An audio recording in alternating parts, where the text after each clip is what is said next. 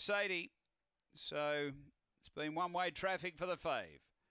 And the light green, we're set to go. This is race 11 at Gawler. We're ready. They're racing. Oh, boy, bombing the start. Magic Hat missed at 6 lengths. Wreck-It Sadie came out flying. Away by 3 early over What a Kicker. Then came Unleashed Thunder. A couple of ways, She's Hope. Then Maria's Gem. And back at the tail, Magic Hat. But the leader is Wreck-It Sadie. Clearly to the turn by 4 over What a Kicker. And then came She's Hope. But it's all Wreck-It Sadie. Goes on to win well. What a Kicker second. Third home, She's Hope. Fourth close. Maria's Gem and Unleashed Thunder in a photo. And Magic Hat was never a chance. It flopped out at the start. The time is 22:73.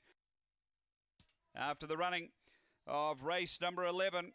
And too good here, number 1. Wreck-It Sadie for Matthew Payne has been too good. Number 1. Second, going to 5, which is What a Kicker for Paul Fagan. And third to 4, She's Hope for Beck Macaulay Fry. So it's 1-5-4-8 fourth, 22:73 after race 11 here at Gawler.